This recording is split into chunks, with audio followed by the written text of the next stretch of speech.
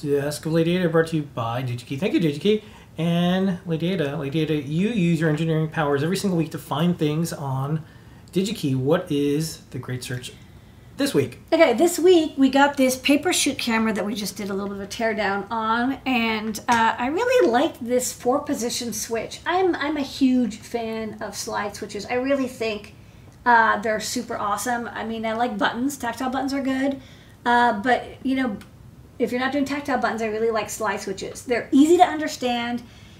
They're you know, you can use them even if you aren't looking at something by feel, which I really like. So they're good for accessibility. They last a long time, you know, for the most part, unless they get wet. But you can still get weatherproof ones. They're good for power. They're good for signal. They're good for everything. So you know, on the LED glasses design here, I've got. This is a slide switch that I use for on-off, so you can turn the whole thing on and off pretty easily with the slide switch. There's also buttons, of course, to do reset, but slide switches are where it's at, in my opinion.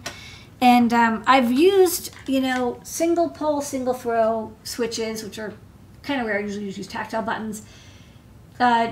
Single pole double throw, which is an on-off, single pole triple throw for like 3 modes. But then this was a fabulous single pole 4 throw, and I thought, like, let's check that out because this could be useful for other people. And I like that it's a through-hole switch. You could easily add it to a design to add a 4 elements of selection. So let's go to the computer, and I actually wanted to show real fast different switch schematics and what they mean. So this is, you know, I always get confused. What's the pole and what's the throw? So if you don't remember which is which, don't worry. I've been doing this for 20 years. I still can't remember. But the most common thing is, you know, a single pole, single throw, which is like usually a tactile button. You know, it's just you press it to turn it on. There's a single pole double throw, SP4T, which means there's a single thing and it can go between, it can throw between 2 options. So that's usually an on-off switch. There is the single pole triple throw. So again, 3 options. And then I'll note something that it always, you know, doesn't trick me up, but can trick other people up. I'll go to this image and make it nice and large. So the single pole single throw is SPST and then SP4T, and then you'll also often see DP-DT. That's the dual pole dual throw. I see these often because surface mount slide switches for mechanical strength, they often have 2 separate switches. It's also good, the double pole double throw, if you want to. I like these switches when it's like, oh, I want to switch I2C or UART connections. You want to switch like a simple 2-wire bus from one set of pins to another, or from controller to peripheral. I like the SP4T or DP-DT. I use those often on our shields, like for GPS modules, where it's like, oh, do you want to use UART on the soft serial or the hardware serial? One switch switches both pins over between 2 sets. But then when you get to SP3T and above, you don't use T, like use S for single, D for dual. But when you get to 3 or 4, you use the number. So just remember that. SP4T does not exist. There's no T for 3. You actually use the number 3. So, you know, it's good to know when you want to search for it, because when you go to Digi-Key, you know, you can search for SPST, and you'll get all sorts of like toggle switches and stuff. Then SP4T also, totally awesome. Lots of different options. Relays also, you can get them in SP4T type. But if you want to do, you know, 4 throw, it's not SP4T, which sounds like something you put on your skin to avoid getting burnt. You actually want to do SP4T.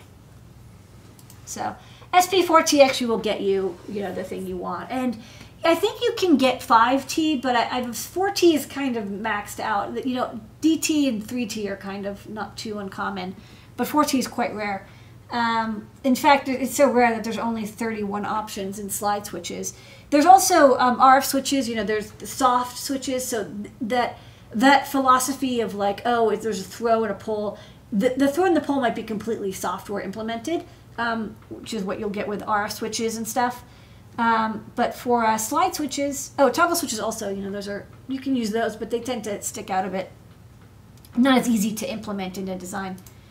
For slide switches, there's not that many, I mean, they do look kind of like what we want, but there's not a ton.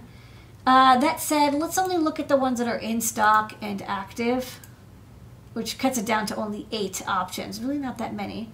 But all these look pretty good. This one I thought was like really compact, surprisingly so. This looks very slim. So I don't really want this one. And this one is a right angle. One thing to note when you're programming these, when you're putting these into your design, really look at the datasheet very carefully, because it's not like there's sometimes 2 pins, even though it's a single pole. Sometimes there's 2 pins for the mechanical layout. Sometimes there's 2 poles, and sometimes they're not in the order that you think it is. Like the leftmost switch is not the leftmost pin or whatever. So just really read the data sheet and maybe use a multimeter when you get the part to really make sure you're mapping it correctly. But these all look pretty good. There's like a bunch of right angle ones. There are voltage ratings. If you're using these for power switches, check out the voltage rating and the current ratings. You can get switches that are high current, high voltage, but what I like to do is if I really like a switch, you have to switch power, I'll connect it through to a transistor, and then the transistor does the switching itself. But that said, the one that I kind of like the most, there's inexpensive ones. This one's the cheapest. This one's 45 cents per. It's a right angle style, and I do like that it has the true mechanical connects on the side. But for style and looks, and also number of parts in stock, this one, the APEM one, I mean, it has 47,000 pieces in stock, which is always kind of promising. I like that.